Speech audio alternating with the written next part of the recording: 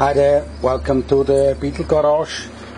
Now I want to check my Augosoma centaurus that I have in this big 65 liters box.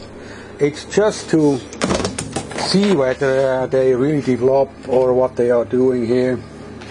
I don't think that we can see something from, this is the stem of a mushroom.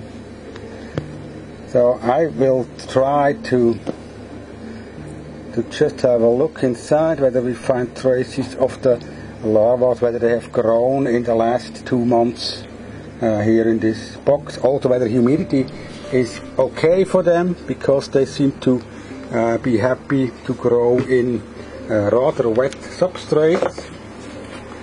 And of course we have to first remove some of the material here that we can comb.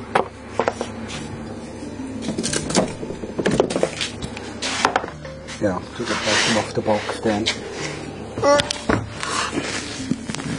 And as soon as I've checked it, we can leave them here. It's just a control to see whether they are alright or whether they miss something here. Okay, so.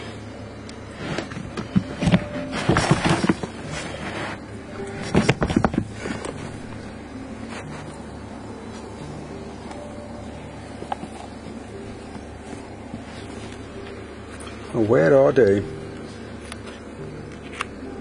This is from the mushroom. It came out of this stem here. Oh, look, whoa. Now they have grown pretty big here. That's a nice one.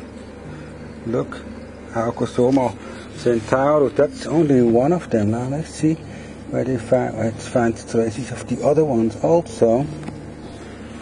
It's a little bit too dry, I think, here. Oh, here's another one. Oh, wow, look, also this one seems to be pretty big now.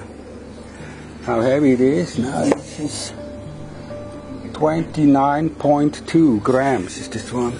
And this one is 27 grams. Nice, big larvas of Augosoma centaurus. So they grow well. I leave them like this. I don't disturb them anymore. Just put them back. It's nice that we have seen them. They seem to grow well here. Also they seem to have not touched this big piece of whiterotten wood yet. And that's a happy moment to see. They are well, they also are pretty hairy, as you can see here. They seem to be pretty hairy. Yeah.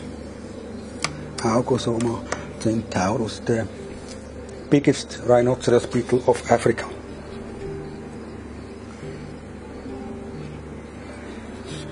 That's it for the moment. We come back in around 3 months, check them again, and see whether they have grown here.